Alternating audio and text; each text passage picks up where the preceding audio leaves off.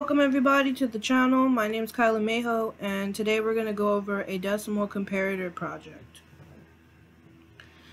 First things first, when we start programming a project, we have to read the problem and of course set up our IDE. On the left hand side, we have an IDE for all you beginner Java programmers out here. It's called IntelliJ. I have the community edition. It's in the description below if you guys want to check that out. This problem I also got from a programming course on Udemy. If you guys want to check out that course, it'll be in the description below as well. But enough with the little intros. Let's get it started.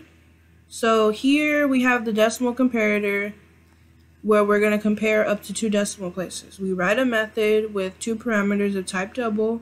The method should return boolean, and it needs to return true if the two double numbers are the same up to two decimal places, otherwise return false. Then we have our three test numbers at the bottom. So here, instead of doing it in one project, I did it in two, just to practice good OOP, and it's just good in Java. If you guys don't know what OOP is, it's just object-oriented programming. It's basically setting up for you to share your code with other people. So if you guys have any errors when you guys try to run this, I will leave the source code also in the description below.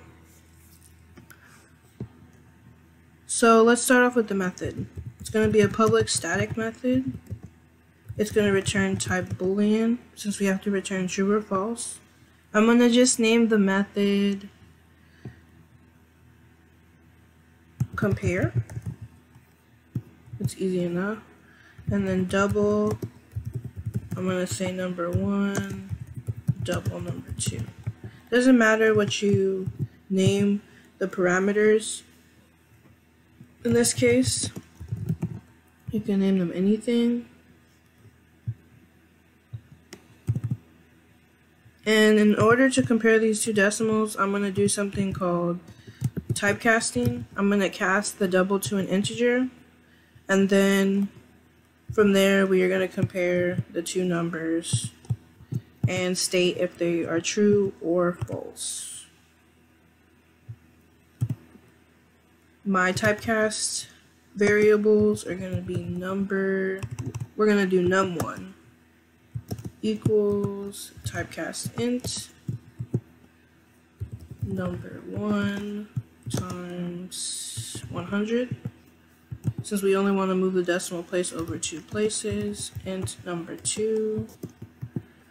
We'll do the same thing for the second number. Here on these two lines, on line 6 and 7, literally all we're doing is moving the decimal place over two places and switching them to an integer. That's the point of typecasting, because it'd be really hard to compare the two doubles in this case. If you guys want to see it, sometimes it's easier to see it written down. So if we move the first example over two decimal places, it'd be 312.3 and negative 312.3. So right there we'll see we should get a printout of false because the two numbers aren't exactly the same. Now that we have typecasted on line 6 and 7, we are going to compare our new variables to each other and return true if the two numbers match. So now that we have our decimal comparator class set up, I'm going to switch over to the main method so we can test our decimal comparator to see if it works. So here on this line we're calling our decimal comparator class. We're calling the constructor. Now I am going to put where we basically call our methods from our decimal comparator class in a print line so that we can see the false or the true actually print out to the terminal console. So we're still going to call the class, which is using decimal, and then we use the dot to call the method. The method was called compare. There we go. And then we're going to put in the first two numbers. not moved over by the decimal point. So we can get an accurate reading. We'll just run the first one. That's all we have to do to set up the main method and run and see it. So we run it. And we got to print out a false. So it works.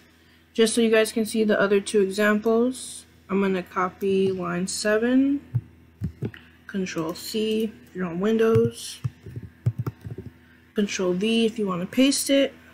Then we're just going to replace the numbers here, 2.342